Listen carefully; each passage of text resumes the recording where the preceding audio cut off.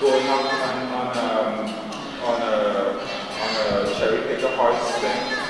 With me with a laser pointer saying, you know, drop something, put some beads here, put some beads here. It was done on one A4 sheet, and then put on for transparency, and then the transparency photocopied onto acetate, and that was then projected, and then drawn onto the wall, and then black cord, the first layer is black cord glued on. This is the, and then beads put on after that. The beads are hanging down because the idea is that the beads are being torn down. So the beads are, it should be a double layer of black cord and beads, and the beads have been ripped off. So the whole thing is kind of deteriorating, shall we say, yeah.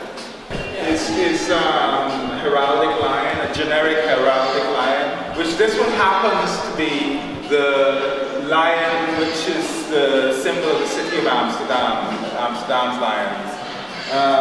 These images here, these are all from a Nazca pot here, one of the museum's treasures, a Nazca pot from Peru, and it's part of the design in the pot. And again, a lot of this has got personal significance for me. My mother, who used to be a ceramicist in Guyana, and her and another woman would paint all these what we call Amerindian designs.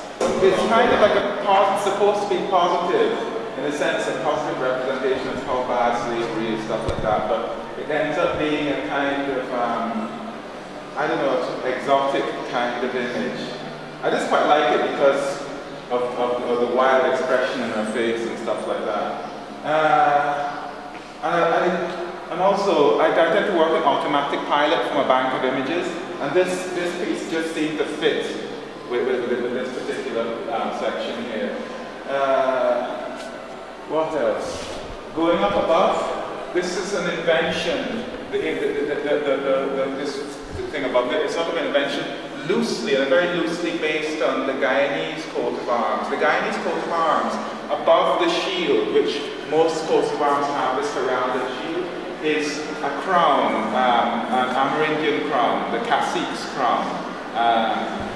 And so the Guyana coat of arms, like this, is a mixing of cultures. So there may be there's an Amerindian thing there, the whole design is European, and they're all different cultural aspects fitted into it. So this is sort of my variation of that. And that section there is all, again, mixed up from this one Nazca pot. How this was done, I should say, is the museum sent me discs to London, back to London, and I sat down and jiggled it and worked out and irritated for about a month or so before I figured out how this thing would work. Above, there are two figures with what look like swords, which I figure aren't swords, but there are two figures from a textile downstairs, the Paracas textile. The Paracas textile, I'm presuming, is from Paracas, but I don't know. It's Peruvian textile, yeah? And it's completely, from a distance, it looks like a really knackered, crap piece of rubbish, basically, you know. But when you get close up, the border is where the magic is in this thing. The border of this textile is made up of tiny, tiny figures, all knitted, almost semi-three-dimensional. So that figure, the figures near the top, one on either side, identical, are taken from this Paracas textile, and they're about, in reality, they're about that big, so about that high. And they've been sort of expanded out, so it's sort of blown up with some kind of superpower or something like that.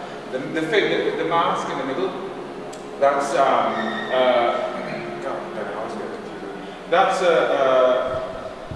I'm very confused about this one here, but I use this image a lot because I've used a lot of Tibetan images, which are completely covered in skulls, and they're very, very violent, look really scary, but it's not about that. It's about it's battling your own demons. I'm not an expert in Buddhism, so don't hold me up to that. I just find I find things which look scary quite fascinating. I've And I would come to museums like this one and draw, whether it be Tibetan, Indian masks, or Chinese masks, or African masks.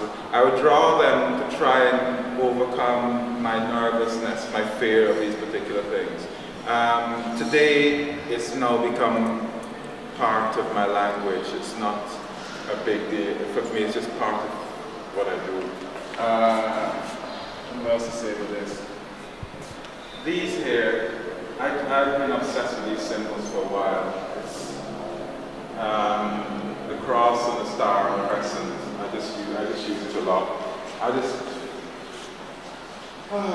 kind of personal. It's all stuff is personal. I mean, I'm just interested in how people use symbols to go and fight each other. You know, that's the personal thing of mine.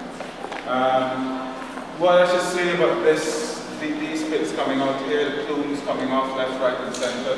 They're again from this Peruvian Nazca pot, and it goes through this whole thing like a virus, yeah. And it's a bit like in Guyana. Most people live on the coastline. The coastline is, God, it must be about 2 miles deep.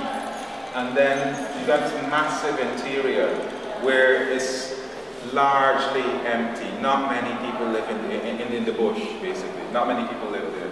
But you have this, in Guyana, you have this constant feeling that there's this thing in the past, this historical thing, which I suppose we call it, in Guyana we call it Amerindian history. I suppose being in America, you'd call it the pre-Columbian thing or something like that. But it sort of runs through, for me, it sort of runs through Guyanese identity, really as a real strong thing. It makes Guyana very different to any of the other Caribbean countries.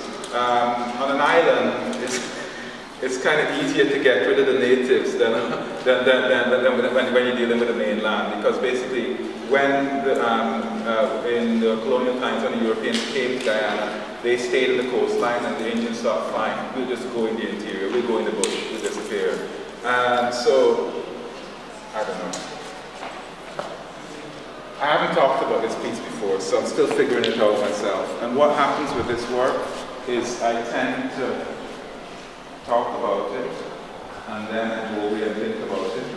Oh, that's what it's really about, you know what I mean? That's what what it really may be about. It have elements of what I talked about, but it's something, it's maybe something different. The beads, I should say, when I first started doing this, I found these beads in a party shop in Atlanta, and they are Halloween beads. So I now buy Halloween beads wholesale, which I kind of find a strange thing. Oh, and the way the process developed, these bits of black tape were practical. They started off as a way of just holding the cord and beads in place. But then the practical thing started to look aesthetically right, almost as if it's being stitched together, you know? And so that the practical thing became part of the drawn element, so it could become part of the way it looked. And then part of it was covered in gunge. I'm a messy artist, and I try to turn mess into a virtue.